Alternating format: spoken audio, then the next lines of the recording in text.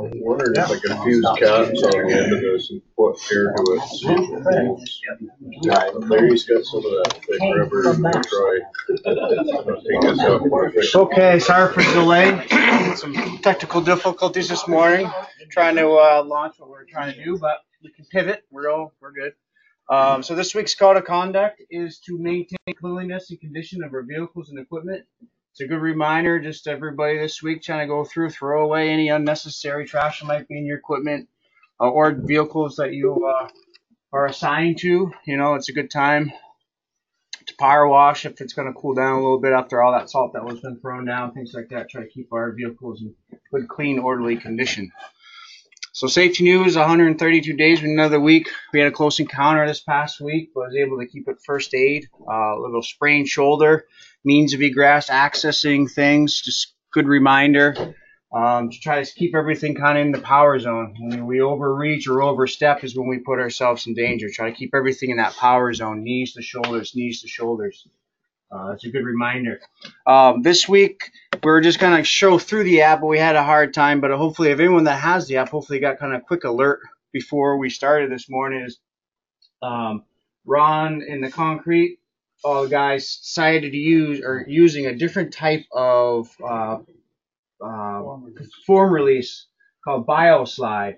So I kind of wanted to show quickly how that process is used to hopefully send all the information out to everybody using the app, and then how to use the app to access that form release agent. So you would go under safety, helpful links, and it's SDS, and it cues you into our website. And then our website has this link. So we could kind of quickly just kind of go over it together, just some quick brief training. You know, there's nothing. It's not like any really hazardous chemical. All it is a health hazard, is our exposure. So here's what.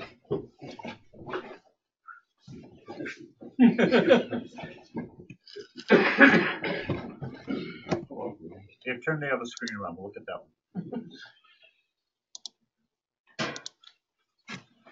That's weird.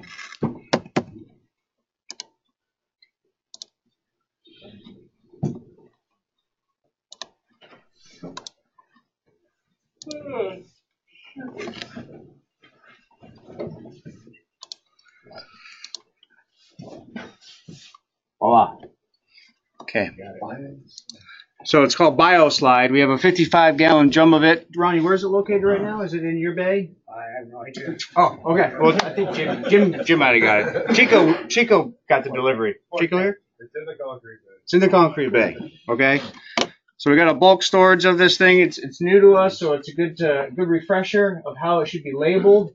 Again, under the new regulations, we need to make sure we know the proper pictograms. It's a health hazard. The one on the previous slide is the guy with kind of the heart with the hole in it and expanding, because it is an inhalation hazard to us.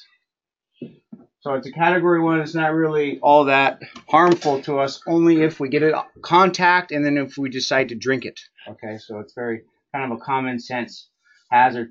I got some in my eye. Am I okay? Okay, let's go through that task. Thank you, Larry. First aid measures. Eye contact. Flush eyes with plenty of water for 15 minutes while holding eyelids open. Seek medical attention if irritation persists. Oh, I'm in trouble. Okay. Okay. Safety glasses might be a good idea for this type of chemical. One of the biggest things that we see with some of this form release oil, and the other one is in when we go down, really section 8 is really what we want to focus on for everybody in the field, and this is our exposure controls. It lets us really know what our engineering controls should be, again, using the hierarchy of controls, how we want to try to eliminate this from being a hazard to our workers. So through engineering controls, avoid breathing spray mist, use local exhaust ventilations, ensure adequate ventilation, especially in confined spaces. Okay, this is one of those things that can overcome us the more we use it, say in a basement or things like that. It could be a respiratory or an eye issue moving forward. So it tells you kind of like personal protective equipment at the end, skin contact, none typically required, eye protection, none typically required again, but if you are going to have contact, safety glasses is a good one to do. And then the general hygiene measures, always wash your hands. The stuff gets on your skin, take it off. It could create dermatitis and things like that. So Section 8 is really important when you look at an SDS for any new chemical. Go to that Section 8. Again, under the new regulations, these are all going to look the same now. And then just with hazard communication, just make sure everything's labeled. Everybody is aware of the chemical that we're using. You can always refer back to using the app to find all this information. It's all by alphabetical, and you can actually stream it through the name of the chemical or the manufacturer. It's pretty user friendly, and then these sheets pop right up, and you can look at it right on your phone or device if you have internet connection. What's the plus side of using this releasing? That's just a newer technology from when I quickly read up on it. Why we decided to go it, I don't know, but it showed up and we're going to use it, so I wanted to make sure I educated everybody on it. It's really looking at this versus the Harris that we use. It's pretty similar. This one's supposed to be supposed to work a little bit better from what Jim told me. Mr. Matt, when I go to the emergency room with a problem, do I have to bring this with me, or do they have access to it? It's a good idea if you do have to go to emergency. Say you swallow it, you drink it by accident. That's probably the only case of which we would have to go to emergency room. Yes, I would bring this SDS, or if you had a smartphone, you would be able to bring that with you and show them this chemical, and they could look it up, and they could actually get the physical properties, chemical properties of actually. Well, actually, that's what it does with specific gravity, like it has done in the past, or boiling point or flash point. This is kind of flammable, not too bad.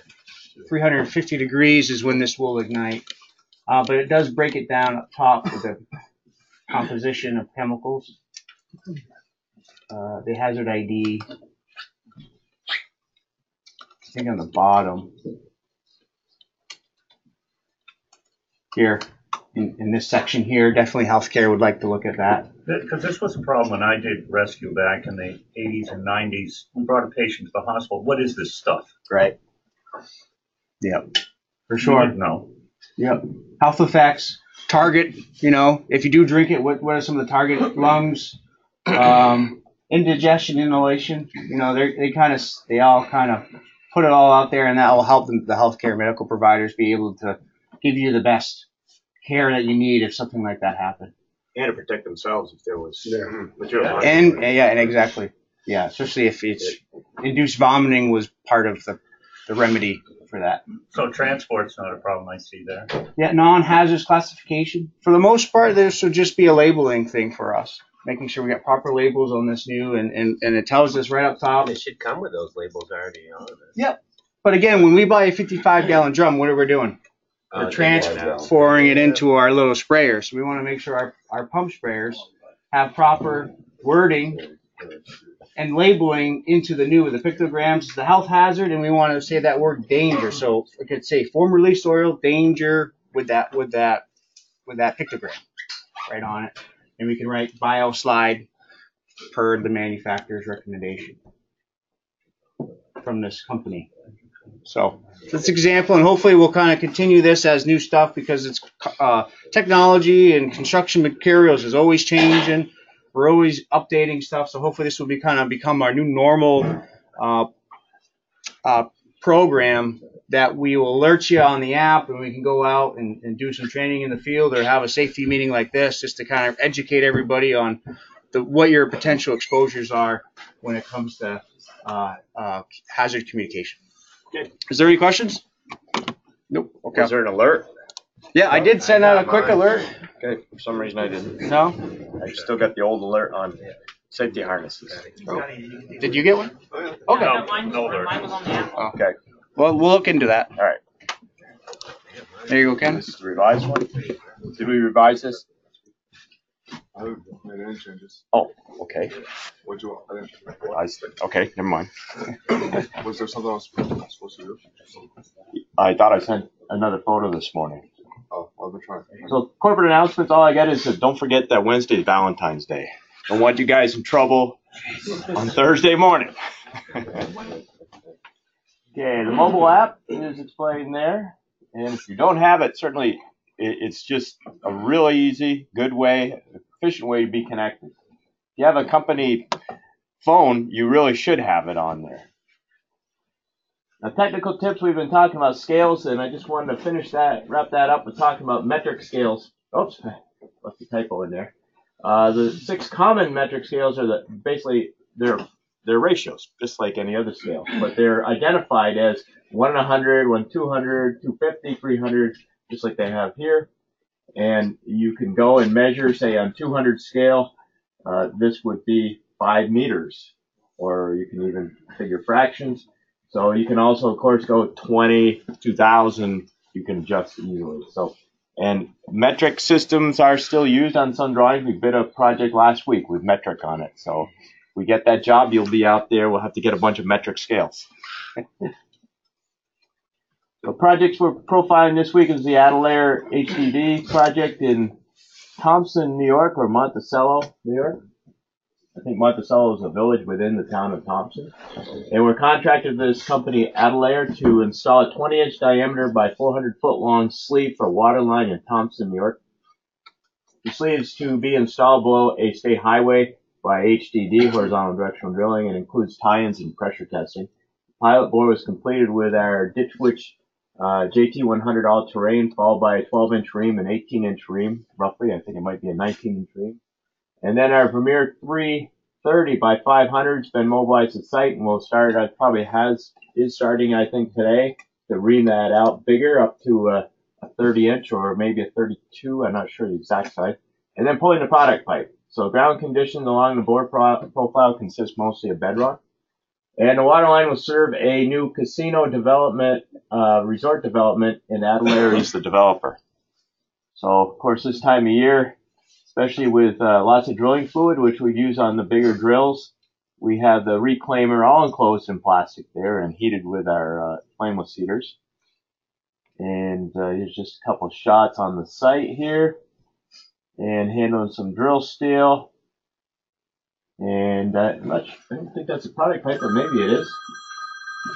And then I had a picture here of the drill, but it was with Pat Wells in it, but we don't have it here right now.